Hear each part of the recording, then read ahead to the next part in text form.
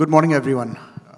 My name is Aditya Kumar, and as my colleague said, I'm the founder of an embedded consumer lending startup called Niro. To kick things off, I thought maybe we could do, a little bit of sort of foretelling. Would love to get a quick introduction from both of you for the audience, and also just your general 35,000-foot view on what the shift to digital payments means and its role in facilitating commerce.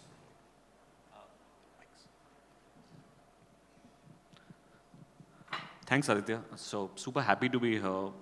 My name is Venkataramani Prakash. I work for a company called Flywire, which is into cross-border payments for education, B2B, and travel.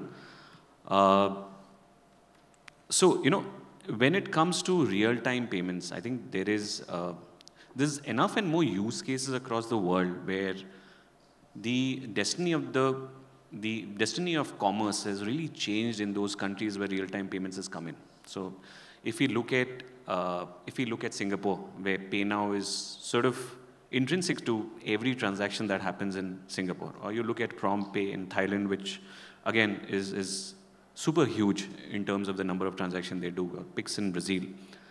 What we have seen is there is a real contribution to the GDP that happens when real-time payments start coming to fore. And that's what we've seen in India, right? So if I look at October numbers, if I look at November numbers, 11 billion transactions have happened on UPI and some 17 trillion in terms of volume. Yeah. I think, I generally feel that, the government, the regulators have taken cognizance of the fact that here is a very, very important platform that can aid multiple things in India. Yeah?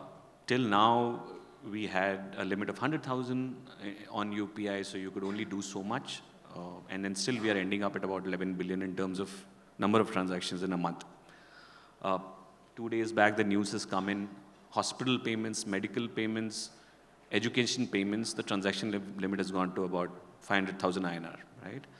Now, I expect a lot of changes to happen on the UPI platform and on NPCI. I think two things that if I have to mention, I would probably look at a lot of payment limit changes happening on NPCI. So that 100,000 limit will probably change. It will go to about, and the RBI governor is actually talking about these things. I see a lot of changes around internationalization of UPI. So, there has already been expansion in terms of UPI getting connected to PPRO in UK, UPI getting connected to Pay Now in Singapore, and there are enough and more use cases around these connectivities. India receives roughly about $100 billion inward in terms of remittances. India sends about $35 billion in terms of outward remittances. When you attach UPI to these, it's a completely different ballgame. And I'm talking a little bit about cross-border payments. So that's the cross-border payment part. And then the minute you increase the transaction limit, the use cases will come to fore in terms of whether the stamp duty payment can happen on UPI, whether a huge medical bill can be paid on UPI.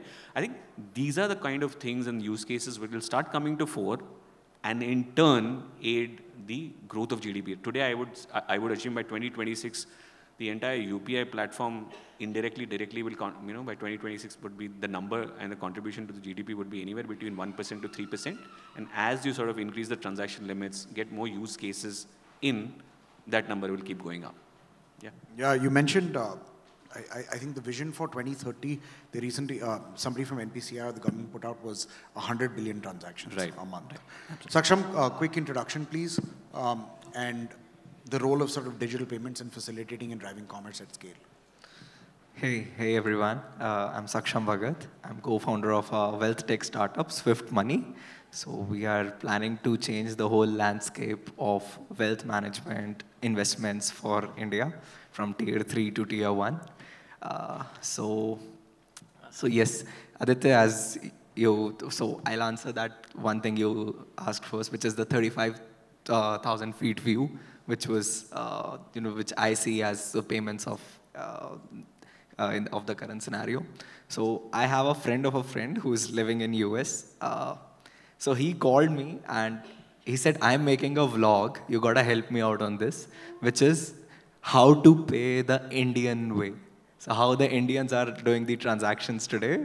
So they were actually planning to make a video. So we should be proud of that. So that's the current view. The whole world is seeing us in that way. So how to pay like Indians, that's the thing. So yeah. And so how I see these the payments helping in the digital commerce. So I always say people, there are 3 salesmen whenever you are selling anything online. First is your advertisement, how you brought your customer in your app. Second is the user experience, what you are giving to that user. And third is, how do you make your payments so easy that there is very less time of that second thought. Should I buy it or not? Will it be good enough or not? That payment part changes the most of that. So I'll give you an example of Zomato, right? So if my card's transaction failed, I did that transaction. My card transaction failed. So Zomato automatically transferred it to cash on delivery. So you don't have to, it does not give you a chance to do a second thought.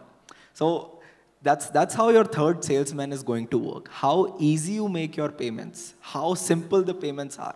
That's going to be the third salesman. And as of now, we see the consumer spending has been increased from last 5-6 years. It has drastically increased.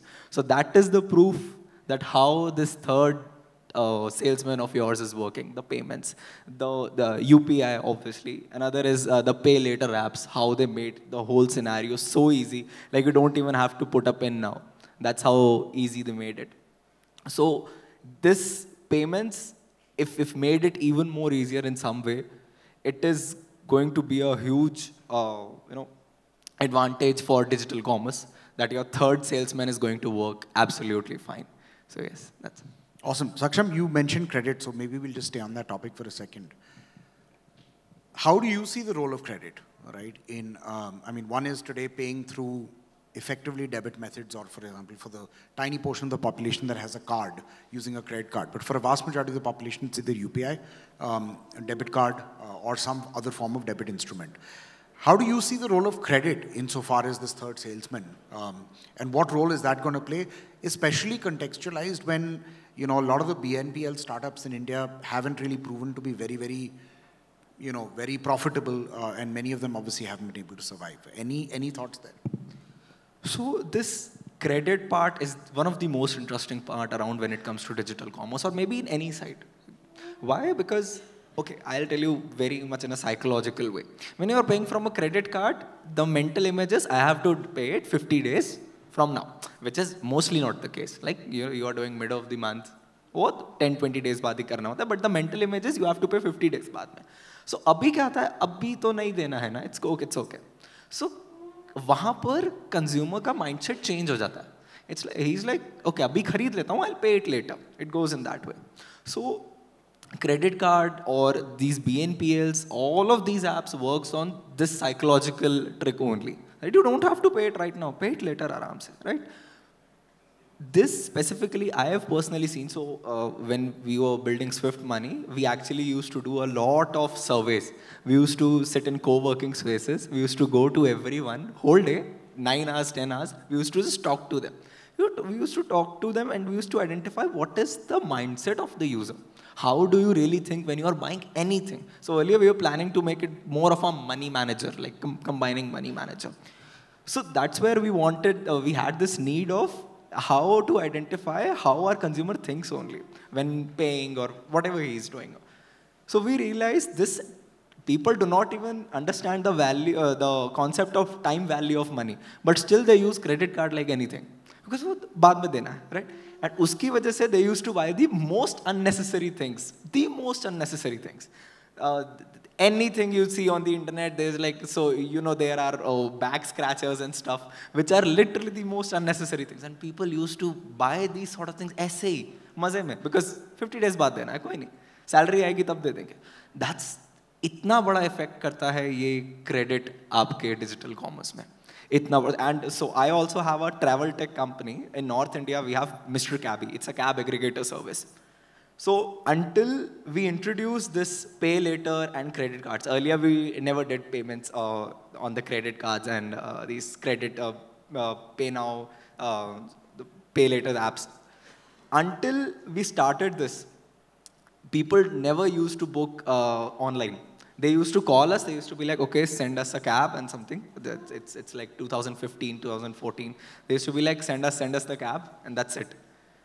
The moment we started this credit card as well as this buy now, pay laters, it changed the whole game. We used to be like, okay, you can pay via your credit card, just book via our website, and change the whole game. So today, earlier it used to be 100% on calls or via the partners. Now it's like 70% on the website and app and 30% via partners. And so this is the huge shift which happened just because of this credit. So yeah. Awesome. Prakash, what about in cross-border payments? Do you see an uptick in either the need for or the utilization of credit and actually facilitating, in your case, larger ticket payments abroad? Yeah, so, there are three facets around, if I sort of look at UPI, credit, and cross-border payments. So, if I look at three elements around cross-border payments, I think the first part which we probably need to sort of get used to is the tax structures around this. So, India has done a lot of changes around the way taxes are calculated on cross-border payments. Yeah, so there has been a lot of action by the CBDT around this. That's because only 1% of us pay taxes in India, right? So that's how it is. So, so government wants to monitor these payments very closely because they want to understand who are these payments who are these payers who are sort of making about $60,000 payment abroad. Who are these payers who end up buying properties abroad? They are making investment in Apple stocks and incidentally are not taxpayers. So, government wants to actually monitor these people very, very closely and rightfully so. So, government has recently increased the taxes on cross-border payments to about 20%. So, if you end up sending $10,000, you end up paying 20% tax on that payment. Yeah, of course, education and medical payments are exempt out of it. When I look at, the tax is an important element and that plays a role in the way transactions happen for cross-border payments. The second piece, when I look at credit, especially in the context of cross-border payments, one of the important elements of credit there is when an education loan is taken and money is sent abroad. Yeah, so that's one form of credit. Yeah. And it's a very, very large business. For example, State Bank of India roughly disburses about $500 million annually on cross-border education loans, right? And, that credit and that part of credit becomes very important in how the funds is being sort of sent out of the country. And then when we look at that, when we look at the taxes, when we look at this form of credit, and the third part around what is the payment method that is going to be used to send the funds across, right, cross-border. Now, one form of payment is credit card. So, you can, credit card is one of the most sort of least preferred methods to make that payment because, you don't really have transaction limits when you make huge cross-border payments. The other is debit card. You have transaction limits. But really, you have to sort of get all the authentication right and the transaction needs to happen. And, payment gateways will always have a challenge in terms of auth rates. So that's, that's where it becomes slightly more cumbersome when it comes to debit card. So in our experience at Flywire, whatever when we have seen these elements, we have seen the traditional way of making the payment for cross-border payments, right? So for us, for example, for Flywire, we have sort of been fairly innovative in terms of how we want to sort of control the cross-border payment. So if you go to Flywire and you want to make a cross-border payment for education, so one of the methods that you will see is that you can, if you're an ICICI Bank customer, you can log into net banking and complete the payment. Whether there is a credit involved or not, you can still make the payment out by logging into ICICI Money to World, and you can complete that transaction. Same with HDFC Bank, and now recently we've gone live with State Bank of India on online SBI. That also has a transaction limit of $25,000, but still, this is the way we are trying to see whether we can navigate the 100,000 INR limit on UPI.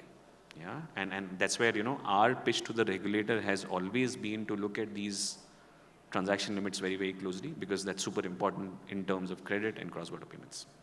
Thanks. You mentioned UPI, and you earlier on mentioned the sort of interoperability of UPI beyond Indian borders. What role does that play, and how does that change the landscape of actually, how does UPI's interoperability with payment systems in the UK, in Singapore, in other countries actually impact cross-border payments? Yeah. So as I mentioned, India is, if I look at some of the countries, India, Philippines, China, they are very large markets for inward remittances. So there are diaspora population who are abroad who send funds back into India. Yeah? Any form of interoperability essentially aids that money movement, right? So the first, association that NPCI got into was with this company called PayNow in Singapore, and PayNow is sort of fairly, ubiquitous in Singapore. And the idea there is essentially be super smooth in terms of transaction in a way where KYC is not asked for the transaction. Yeah, and then KYC is super intrinsic to a cross-border payment, and the minute you remove the KYC layer, the regulatory layer around cross-border payments, everything becomes easy.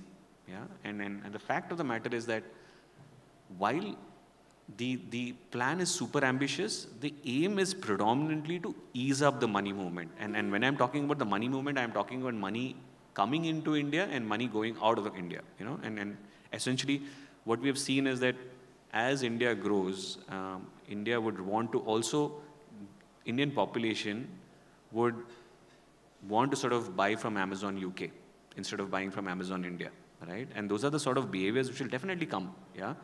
When that comes in, there has to be a clear part towards how the transaction will happen. So, these associations will become super important. I see companies like Stripe becoming very big in India because, they are solving for cross-border payments, right? Even in India? They are.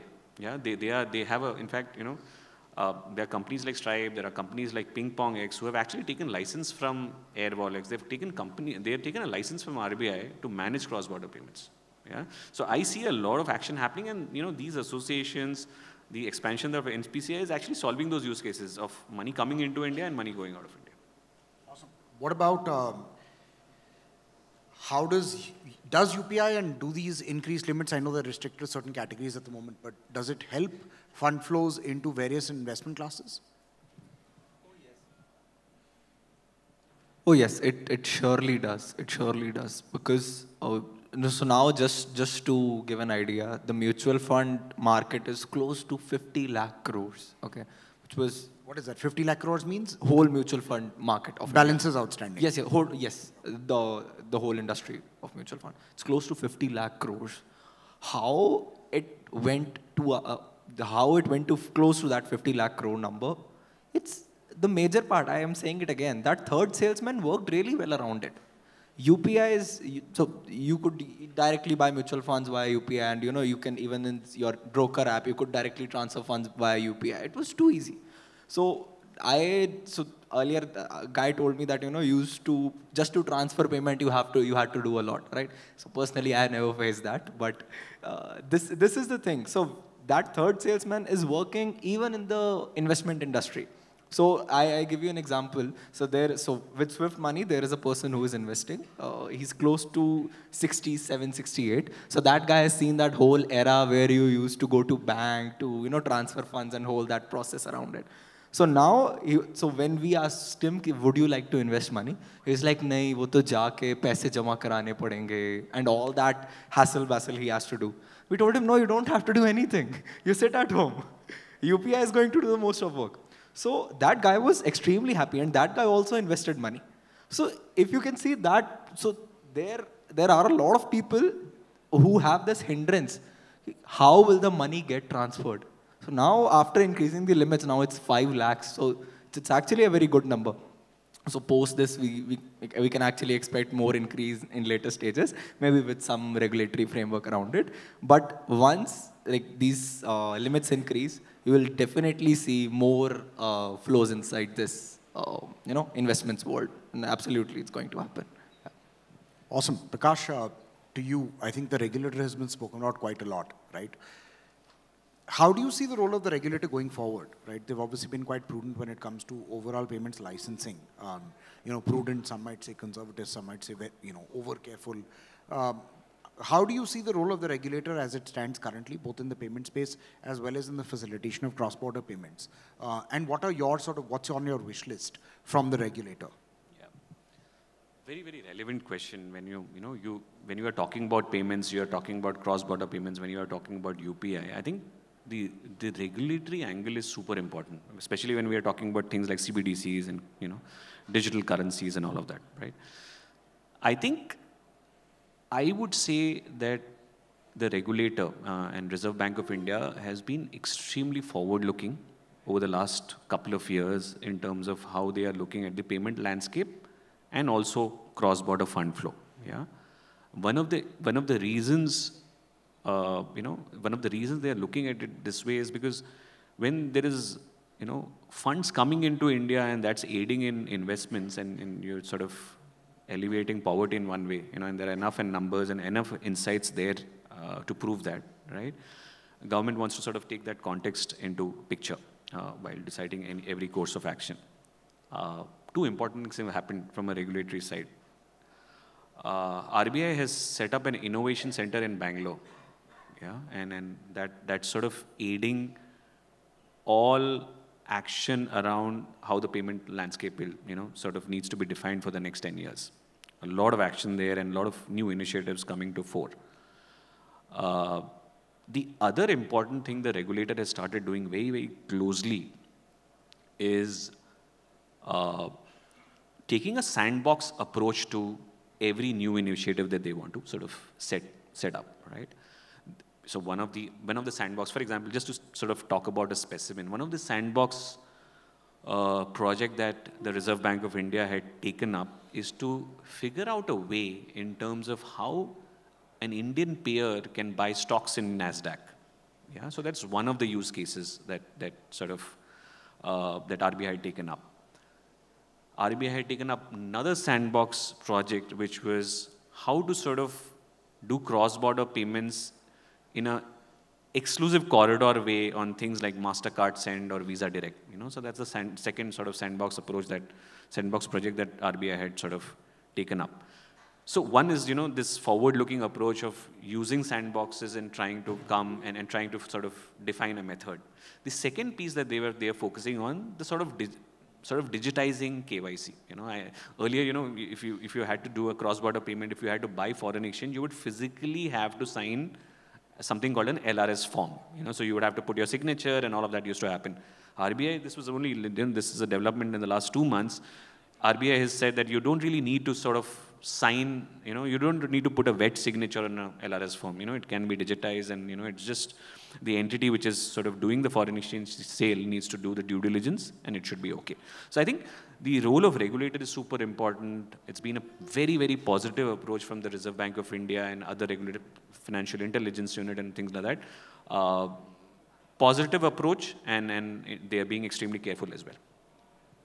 Saksham, role of the regulator and your wish list for helping channelize more funds into different kinds of savings instruments. Oh yeah. So last time we were here at ICS last year, this sort of similar question came up. So what I said last year was, regulator is always the land you build your building on. It can come any moment, and if you do not make your building as per the land, your building is going to fall down. So yes, so I think how regulator is the biggest player when it comes to the investment industry. How SEBI has came up with a lot of new things. How MFI is actually doing its part really well. MFI, it's not a regulator, but yeah, it's working as an association. It's working really good. It is taking this mutual fund sahi hai to masses. So, even the tier 3, tier 4 people should be able to invest in mutual funds, and they should have the clarity that what they are. SEBI is similarly coming with a lot of new things. Like we just heard SEBI is doing T+0, T+1, right? Both of these things. So the moment the day you do the transaction, next day you'll have the money, and the day you did transaction, you'll have the money in your bank account. These sort of small, so there are no silver bullets when it comes to increasing in any part. There is always like few lead bullets you have to shoot every day, and that's how I think regulator is working. Combining this, all the regulators, SEBI, RBI, these guys are working in a way that some way or the other, you can increase the fund flow in the markets and keeping the risk at its minimal level. That's why they are, so now you guys might open your stock market broker apps and you might see the disclaimer that don't do trading and 90% people lose money in trading. So SEBI and all the regulators understand this whole concept that you need to fill markets with money, and that's how they are going to grow. But keeping the risk at the most minimal level, and that's how. And the regulators currently are working really well. I don't think there is specifically any wish list of mine, but one wish list. So as you mentioned around this, the cross-border payments that a person sitting in India should be able to do the transactions in NASDAQ or NYSE with the easiest payment method, which is the UPI. If those sort of things also can happen in near future, it's going to be really good. Awesome. And I think we heard the first person already. So just before we wrap up, or maybe if we have time for questions, soothsaying for the future, big trends in cross-border payments, big trends in savings for all. What do you see coming in the next 12 to 24 months? In fact, I will talk about payments and also talk about cross-border specifically. So I see the extension of UPI in more use cases. That's the first trend that I sort of envisage because, for example, last month I made an LIC payment on UPI scanning the QR code, which was unthinkable, some time back, right? So more use cases, you buy tickets on IRCTC and all that, yeah? Cross-border, a lot of digitization, sort of reduction in the number of documents being collected, checks and balances. Increase in taxes will definitely happen. They want to sort of be very clear in terms of who is the payer who is making such large payments abroad. Yeah. One more important trend that I see in India coming up, is the growth of super apps. Yeah. Where UPI is probably the bedrock on which it is sort of built on. You go to China, everything happens on a WeChat Pay or an Alipay, right? So mini programs, purchase of groceries, everything happens on WeChat Pay. Yeah, that's what we have seen. Yeah, in Indonesia, everything happens on Gojek. In Singapore, everything happens on Grab. Right. So, I think there is going to be a lot of initiatives around developing super apps. It's really not come to fore. Tata's tried to do something, but it's not really come to fore. But UPI being the bedrock, I see a lot of super app opportunities in India. I don't know why an entity like IRCTC is actually not building a super app. Very interesting. Saksham? So considering the investment side where I come from, I'll just speak around that.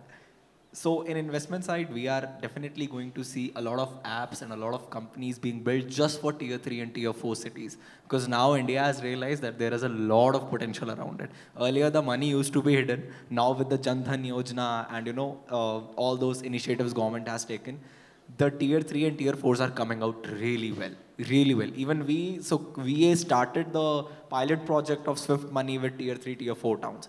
And we were surprised. We didn't know that this sort of money and this sort of mindset is in tier 3 and tier 4s.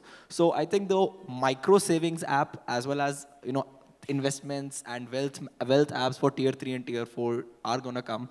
And in next 24 months, we are going to see a lot of companies doing that because the real potential is lying there. And tier 1s are too much overtapped. So yeah. Awesome, guys. I don't know if we have time for questions. Okay. Thank you so much.